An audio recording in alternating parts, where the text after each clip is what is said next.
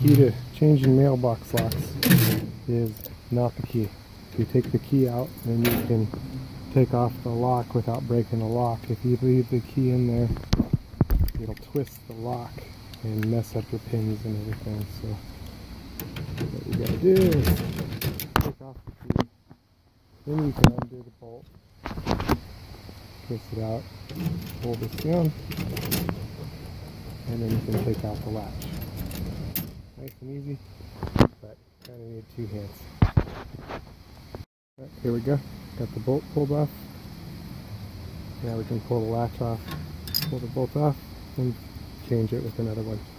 What I like to do is trade two of them, and then trade the keys, and just trade the whole set of keys. Makes it real easy. Rekeying two locks in one deal.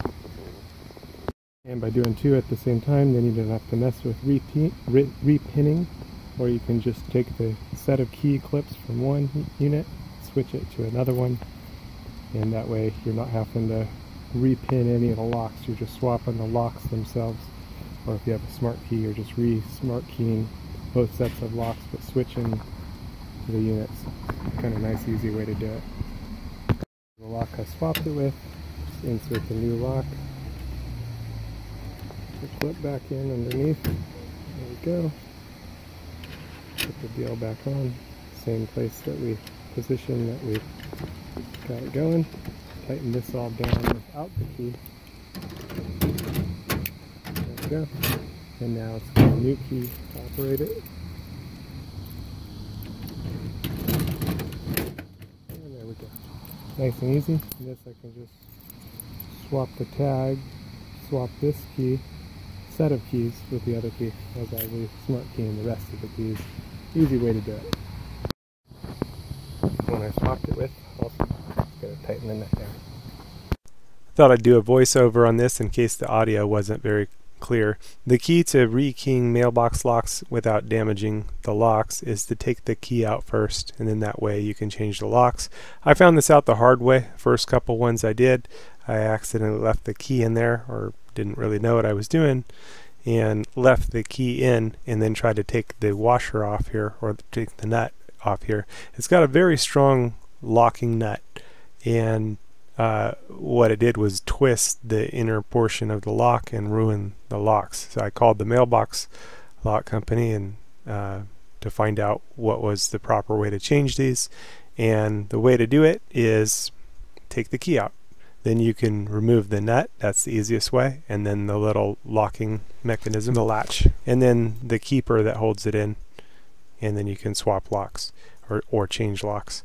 The easiest way I find is when I have a couple units to change locks on, is to swap the keys from both units, both the door locks, the mailbox locks, swap them all, and then I can swap the tag keys as well. It makes it nice and easy and knocks out two things in one shot. So it's just a nice convenient way to do it. I have smart keys, so sometimes I'll wind up, I still want to make sure that the keys get changed, but so I'll swap in and I'll just use the smart key to rekey the lock so I don't have to change the whole locks. But when I used to have regular locks, the way to do it is just to change the lock sets, and it still is a lot easier than rekeying locks. You can repin the locks, it's not too bad.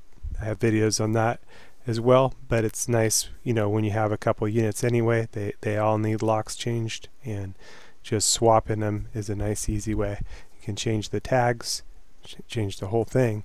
It makes it much easier to keep track of. And if you've done it before, you'll know what I mean, because it can be a bit of a mind mess when you go to change keys and change locks. But doing it this way, changing the whole tag, changing the whole set, makes it much easier.